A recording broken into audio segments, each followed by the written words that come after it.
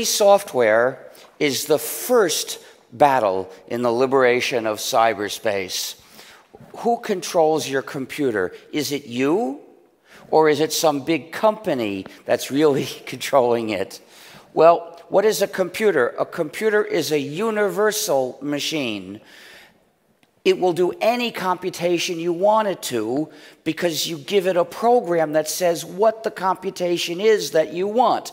So the computer only knows how to get out an instruction and do it, and get out another instruction and do it. The program has the instructions. It says what to do. So by writing the right program, you can make it do anything. Well, almost anything. So who gives the instructions to your computer? You might think it's obeying your instructions when really it's obeying somebody else first, and you, only as much as that company wants it to, will let it listen to you. With software, there are two possibilities. Either the users control the program or the program controls the users. It's inevitably one or the other. So in order for the users to control the program, they need the 4 essential freedoms. And that's the definition of free software. Free software respects the user's freedom and community. Now, we often call it libre, using the French or Spanish word, pronounce it as you like. The point is, that's what we mean. We don't mean it's gratis. We're not talking about price. We're concerned with your freedom. And we sometimes say free/libre to show that. So freedom 0 is the freedom to run the program as you wish for whatever purpose. Freedom 1 is the freedom to study the source code of the program and change it so it does the computing you want it to do. But what is the source code? Well, every program typically will have 2 forms. There's the form that you can read and you can understand if you know the programming language. That's the source. That's what programmers write and change. Then there's the executable, which is a bunch of numbers which even a programmer can't figure out. If all you get is the executable, it's a horrible pain in the neck to figure out what it does, and even harder to change it.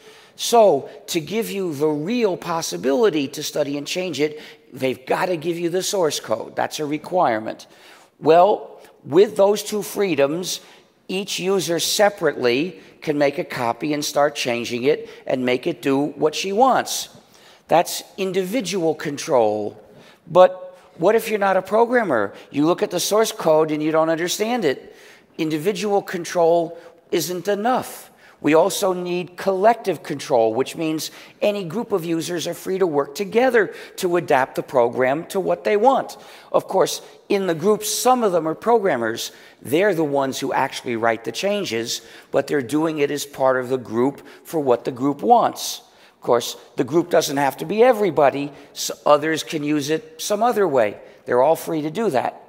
So collective control requires 2 more essential freedoms. Freedom 2 is the freedom to redistribute exact copies, to make the copies and then give them away or sell them when you wish. And freedom 3 is similar, but it's for your modified versions. You're free to make copies and then give them or sell them when you wish.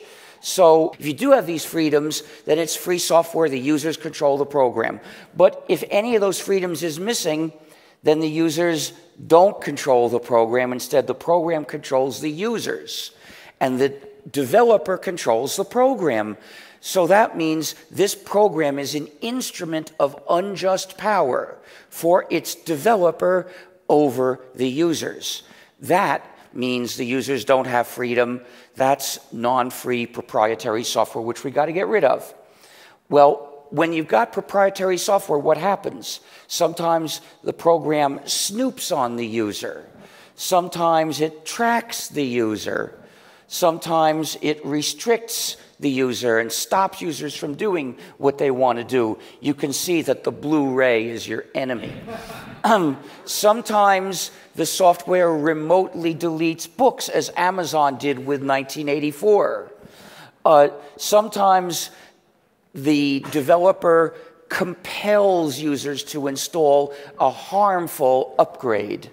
by threatening to take away other functionality if it's not installed, as Sony did. And sometimes they can even forcibly change the software at a distance, as Microsoft can with Windows through the universal backdoor. So sometimes they even sabotage users, as Microsoft does when it tells the NSA about bugs in Windows so it can use them to attack people's computers. Well, what you get is basically, with proprietary software, the owner has power over the users and takes advantage of this power, putting in those various malicious functionalities to hurt the users. Of course, they don't do this because they're sadists. They're doing it just for money, for greed. They have various ways that they can profit from having this power over users, which does not make it even the tiniest bit less evil. But they have no shame about it. They have conferences where they talk about the latest ways they can take advantage of users through the power they have. Basically, proprietary software, which is now from almost all the users of proprietary software, they're using proprietary malware. It's software for suckers. So how do you stop being the victim? Formerly, you had to stop using computers, but not anymore. Now you can come join us in the free world that we've built. In 1983, I announced I would develop a completely free software operating system called GNU. In 1992, we had it almost finished, but one piece was missing, the kernel. Linus Torvalds in that year freed his kernel Linux, which filled the last gap and gave us the first complete system you could run on a PC, GNU plus Linux. So, unfortunately, having freedom at one point doesn't guarantee you'll keep it. There are over 1,000 different variants of GNU/Linux. They're called distributions.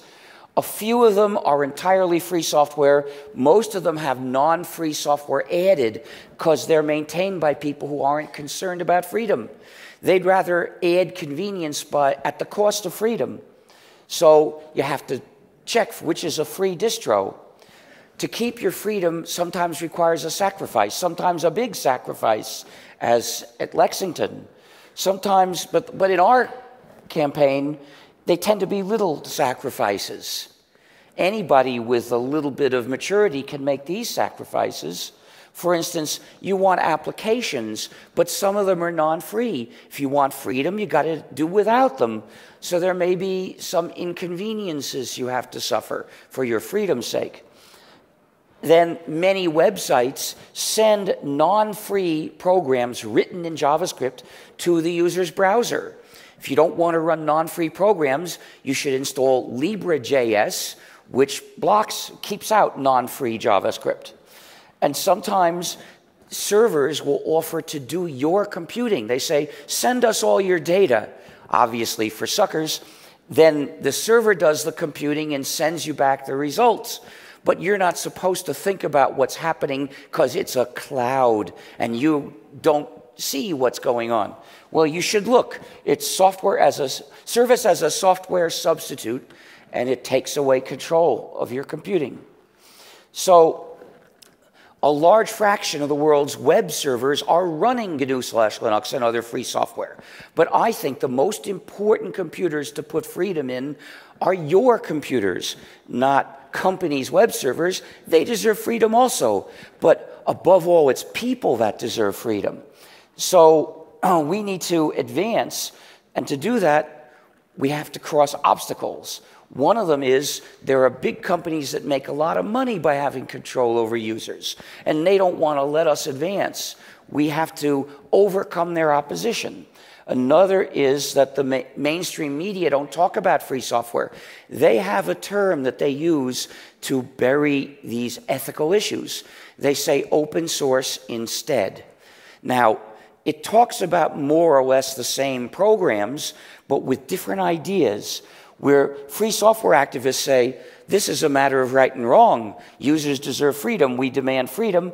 The people who say open source, they don't want to say that. So instead they say, let the users change the software and redistribute it, and they'll make the code better. They'll fix some bugs. It may be true, but it's a less important issue. If we want to keep our freedom, we've got to talk about freedom. So say free software and you're helping us every time. Another obstacle is that lots of schools teach non-free software, which is basically like teaching the kids to smoke tobacco. It's implanting dependence, which is the opposite of what schools should do. A school should prepare citizens to live in a strong, capable, independent, cooperating, and free society, which means teaching free software in the school. But there's another reason to do that for education. Some kids want to become programmers. They're curious. They want to know how the programs work. Well, the one who's studying a free software can understand it. The one who's studying a non-free program can't learn anything because the knowledge in the non-free program is withheld, denied to the students. So to uphold the spirit of education, the school should make sure its programs are free. But there's an even more important reason. Schools should teach the spirit of goodwill, the habit of helping other people. So the class should say, if you bring a program to class, just as if you bring cookies to class, you've got to share it with everyone else. Can't keep it to yourself. You've got to share the source code so other people can learn. So don't bring any proprietary software to this class. The school has to set a good example by following its own rule. It should bring only free software to class, except as a reverse engineering exercise. Another obstacle is there's hardware we don't know how to write free software for because they won't tell us how to use the hardware. That's shocking. They want to sell you the product and they won't tell you how to use it. They say, here's a non-free program you can use, run it and shut up. Don't bother us.